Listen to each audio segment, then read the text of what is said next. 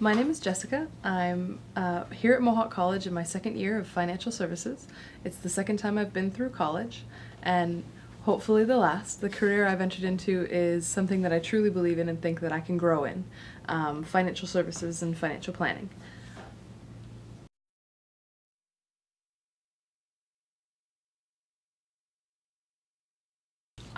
Education for me is really important for actually finding a career that you're educated in what you're doing before you get there.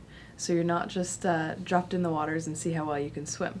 I found in the first time that I went to college that after 2 years of schooling it really wasn't for me.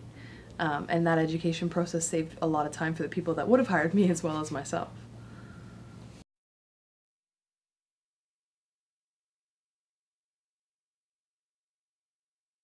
The first time through was stepping out of the doors of high school and into the doors of college, so I really kind of needed 2 years to grow up. From 18 to 20, it doesn't seem like a big deal, but it really was at the time. You get to be a little immature, you get to get out from under your parents' wing and see how well you do in your own era. But I found, and as I said, that career just really wasn't something I could have done for 40 years and then retired on a pension and felt good about it. So I swam around a little bit, tried out a few different things, and then had someone kick me in the butt hard enough to go back to college.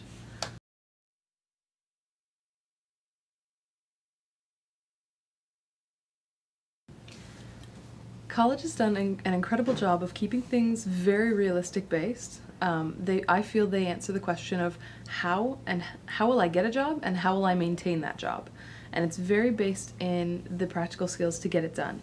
There does have to be a necessity for theory-based knowledge and the backup and the background and a little bit of history, and I think that's done incredibly well. What sells college for me is the instructors, is the professional, passionate, driven individuals that want us to do well.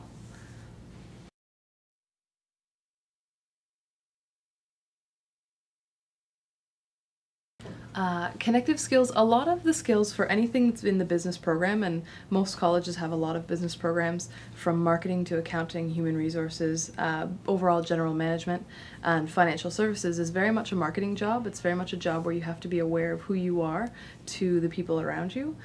So the soft skills for me are the most important, the leadership and team building and networking and business relationships. And I find that understanding that from a theory based in a classroom with a textbook in front of me is a completely different thing from actually going out and meeting, say, college executives, which is what I do here. I liaise with all of the management in the student association as well as liaising with all the college management. And I think those soft skills are really what makes it.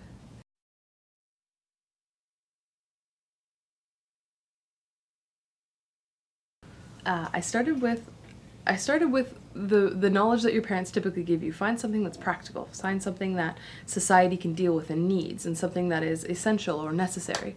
And so my initial choice was Police Foundations, which is a very niche group and a very driven group of individuals who truly believe in what they do and what they have and where they're going. And I did, but there was no passion. So I taught ballroom dance for 6 years in between, and I'm very proud of doing that because teaching people is really something that's a fulfilling thing to do in a day. You wake up and you're excited to see your students. I looked at, again, careers that were necessary to society because, as you can imagine, ballroom dancing isn't something that we do when we have no money, when we're in a big recession. So I looked at something that society needs and society wants, and something that's good for everything that I can do well in and still have a life outside of work. I started thinking about accounting, and it wasn't quite my skill because I'm much more of a people person. I'm much more in the realm of individuals and discussions and networking and what I've already mentioned. So finance fit more for dealing with people, but as well as being something that's incredibly necessary.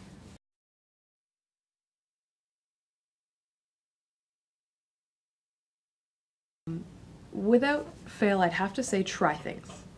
You have to try something to know whether or not you're good at it.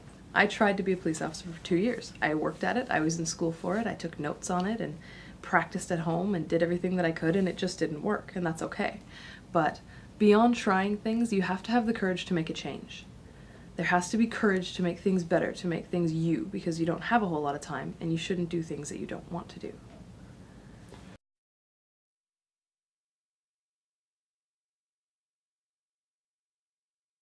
I've got a few things that I can go with it. For loves, I find almost every single executive or administrator that I've met in the college system believes in our youth and believes in what we do and believes in us being that bright future, because if you didn't believe in that, what's the point of putting your life's work and your effort into it?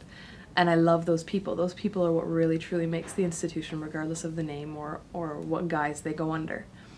The thing that really gets me as a negative, as something that I've seen overall less than just, or more than just one institution, is the individuals that are here for a paycheck. And I won't make a comment as to whether or not it's full-time or it's part-time or whether they've been here for 30 years or only here for a year, but those individuals that don't come in wanting to give us their information and desiring to see us succeed are such a drain. They make things so long and monotone and dry, and then the students feel disconnected. They don't feel like that maybe this really is something they could do for 50 years of their life. So I really think the individuals that are coming in as our instructors, as our sometimes there's people that give guidance or give counseling, they really should want to be here.